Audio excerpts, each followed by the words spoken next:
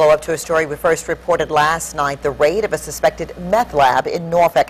Norfolk police say that Jesse Kendrick, Patrick Witten, and Danielle Martin were all manufacturing methamphetamine in a house on Iowa Avenue. Officers arrested all three last night. As we told you last night, the police found a toddler inside that house, so now additional charges to those drug charges. The trio, they may face child endangerment charges now. Telling your side's Art Kohn has been doing some digging into this story today. So Art, what have you found? Well, a couple of things, Alvita. Police believe the suspected meth lab on Iowa Avenue is what's known as a shake and bake lab. And more authorities in Hampton Roads are finding that the number of children exposed to these kinds of labs are growing at an alarming rate. Meth is a serious problem not just in Virginia, but throughout the United States. The alleged methamphetamine lab discovered at this Norfolk home Monday was, according to police, nothing elaborate. In fact, the suspects simply mixed some household chemicals in an empty soda bottle to produce the drug, thus the name Shake and Bake.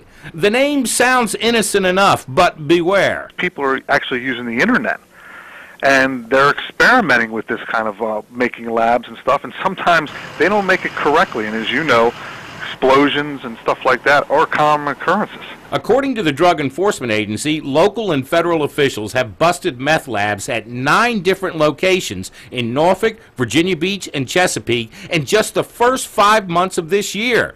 There have also been shake and bake labs discovered in neighboring northeastern North Carolina. This lab was raided by authorities in Gates County last March. Unfortunately, there is another trend associated with these meth labs. Like the one found in Norfolk yesterday, more and more children are being found living at these home-based labs. People, unfortunately, that are two things: hooked on the narcotic, and two is it's a very lucrative deal. I mean, it's a very lucrative business. According to the Department of Justice, in 2002, there were more than 15,000 meth lab-related incidents in the United States.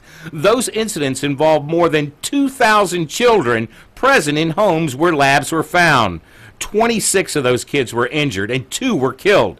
The 2-year-old found at the house in Norfolk yesterday was turned over to Child Protective Services.